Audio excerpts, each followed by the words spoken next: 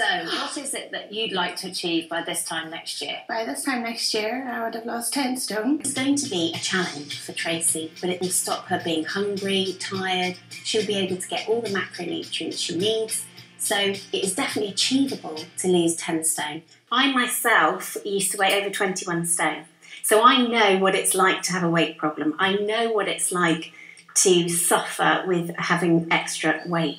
So for me, coming into being a nutritionist, I learned to be a nutritionist because I wanted to learn what I needed to eat. It's so confusing. There are so many things out there.